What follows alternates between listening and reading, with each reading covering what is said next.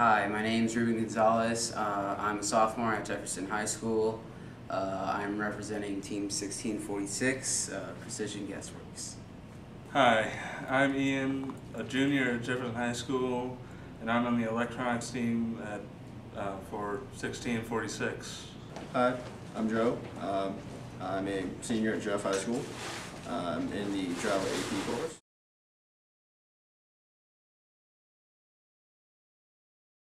Alright, these are a few tools that we use for electronics. This is a very common one, very cheap. It'll do everything you need. You can cut wires at the tip. Just past that, you have a point where you can crimp insulated terminals, color-coded for size. In the back, you have a point where you can crimp non-insulated terminals, and behind that you can strip wire. And you pretty much just fit the wire into the slot where if you're stripping wire, you do it back here into the right size slot, and you do that for each whatever you need to do. Some tools, if you can afford them, if you can get your hands on them, that are really nice and will make the entire job easier. This is a wire stripper that, instead of having to grip the wire and then pull it off yourself, it'll actually close onto the wire, hold it, and it'll strip the wire, or strip the insulation off the tip of the wire, saving you a lot of effort. This tool is a ratcheting insulated crimper. Insulated terminals take a lot of force to securely crimp down, and this reduces the effort by a significant amount, and it just makes the job more pleasant.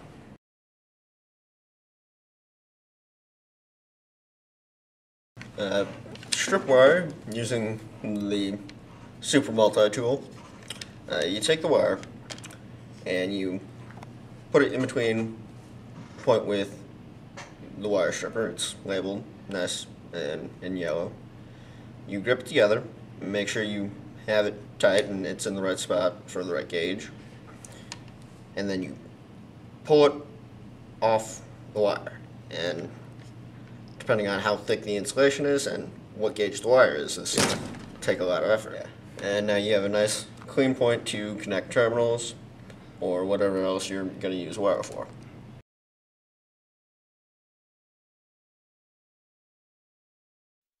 To crimp an insulated terminal, first strip the end of your wire. You want to have just enough copper exposed to make good contact with the terminal. Then place your terminal over the end of the wire and crimp, making sure you use the correct size on your crimper for the terminal you're using. Afterwards, give it a tug to make sure that it's on securely.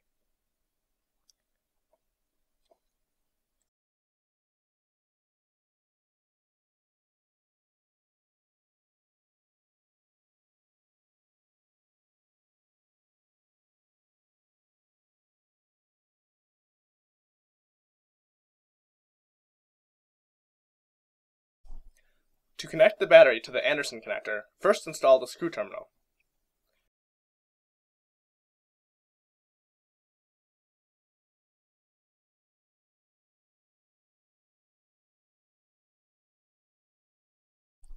Make sure that it is very tight. You don't want your battery leads coming out during a match.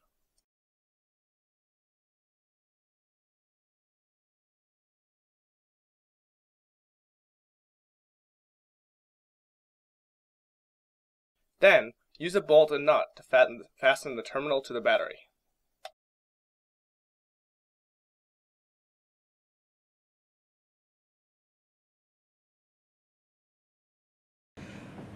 In connecting a battery terminal to a wire, you want to make sure that it's facing inward so that you don't have the bolt jutting out to the side of the wire, so that it stays in place.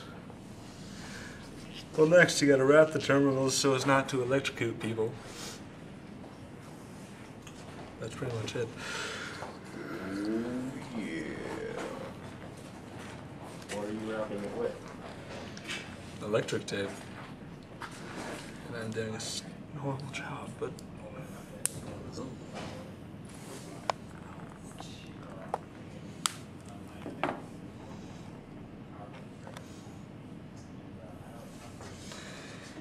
And you gotta make sure there's no metal sticking out, like right there.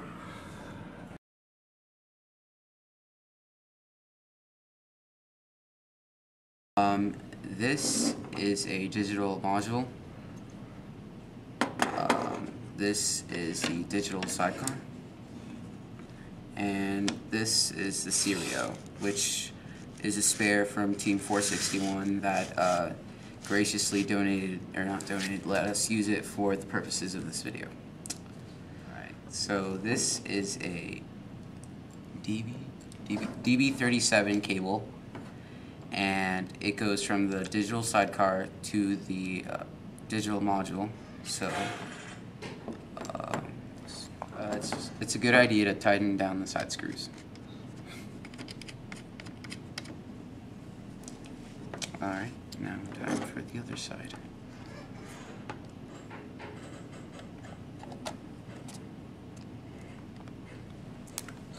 Is that it? There we go. Once again, tighten down the side screws.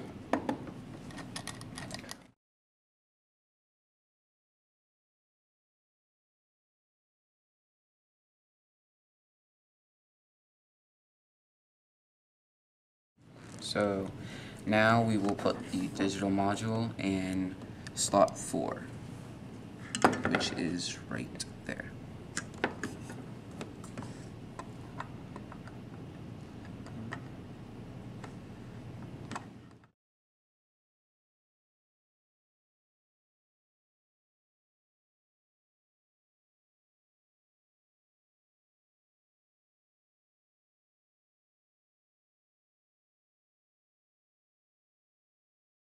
Okay, this is the analog input module. This is the analog breakout, and this is the jumper, which is used to it's put on the analog breakout so that you can measure voltage.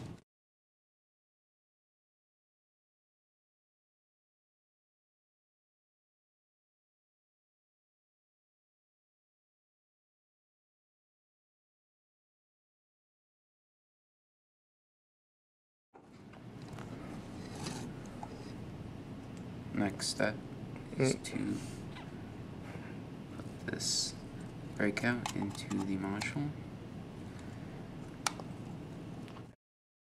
Finally, put it into slot 1 of the Serio. Okay.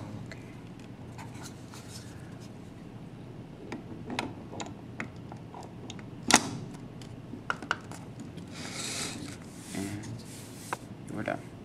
Sweet.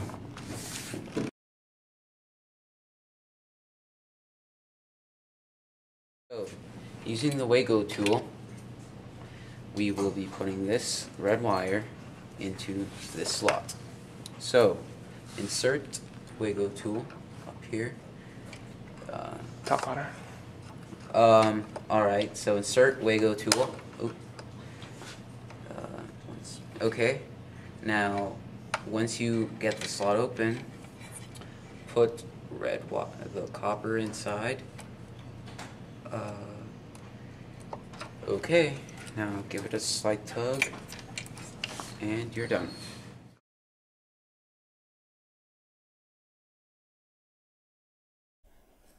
The digital sidecar is powered by the power distribution board through a 20 amp breaker.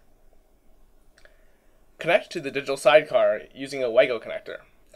We find it's easier to put the Wago connector onto the digital sidecar first, and then put the wires in to make sure you get the correct polarity. Just like the connectors on the power distribution board, this Wago connector uses gates that can be opened with a screwdriver or the Wago tool. It's also a good idea to attach the connector to one end of the wire first, so that you can measure exactly how long your wire has to be.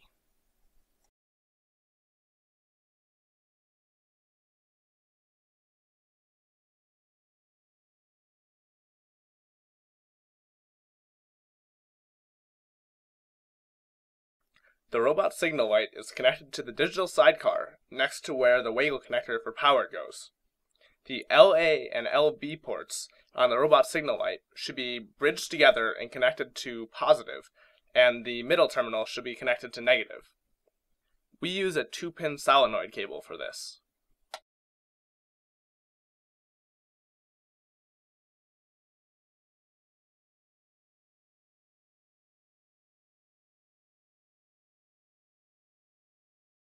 The black and red terminals supply power to the Jaguars.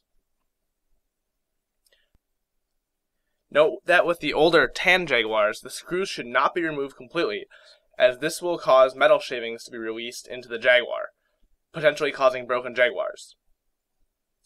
With the newer black Jaguars, it's a good idea to use ring terminals instead of spade terminals, so that they can't come out during a match.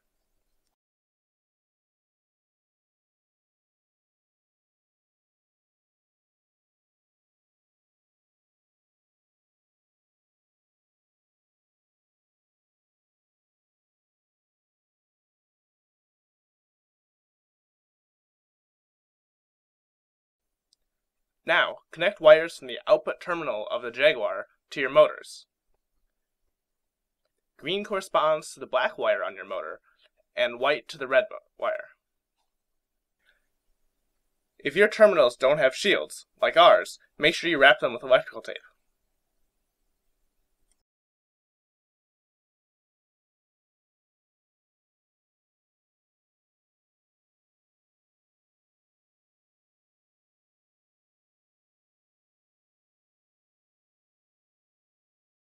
The Jaguar is controlled by a PWM signal from the digital sidecar. Connect it using a 3-pin servo cable.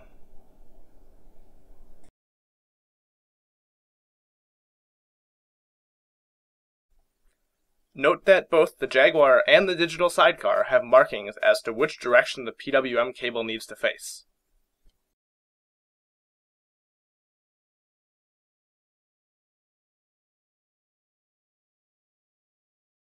The Cio is powered by the 24-volt port on the power distribution board. If you're using 24-volt solenoids, this is also where your solenoid module will get power from. Use the 4-connector screw terminal blocks to connect the Cio and the power distribution board. Please note that parts of the Cio case are conductive, but it absolutely must be electrically isolated, especially from your robot frame. This includes bolts used to mount it.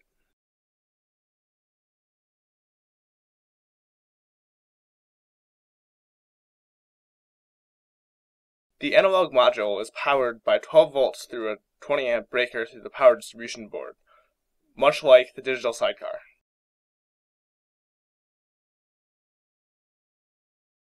The 2011 radio is powered by a DC-DC converter, which takes 12 volts from the power distribution board, as shown here. Make sure you look at the specs on the back of the DC converter and the radio to ensure that the polarity lines up. The radio is not reverse voltage protected, so use special caution here.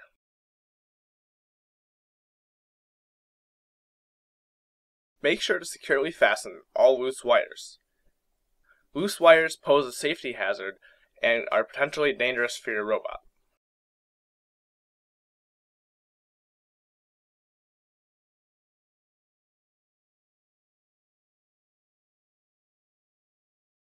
Make sure that your battery is secure.